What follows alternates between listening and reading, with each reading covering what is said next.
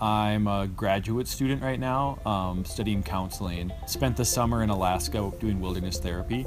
Just really have come to believe in the outdoor experience as a therapeutic tool. But some of my favorite moments are probably when we do our communities, circle up and everybody gets a chance to share about experiences that they've grown from or challenges that they've had. In the outdoor trips, we've found some really cool, really unique places to do it. I think it's a powerful thing when you find a beautiful spot and everyone gets excited about making it a comfortable place, and then when we together get to talk about it, that's when I see the value of what we're doing and why we're on the outdoor trips.